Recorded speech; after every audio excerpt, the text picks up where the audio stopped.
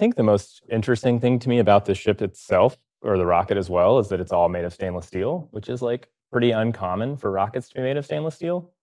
Traditionally, like aluminum alloys or carbon fiber.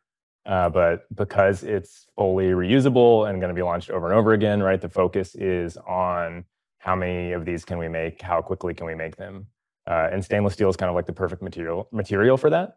It's heavier than aluminum or carbon fiber, but it's like super resilient at really high temperatures, really low temperatures, which is massively important for launching a Right. rocket. So I think there are issues with carbon fiber with like it becoming brittle at cryogenic temperatures.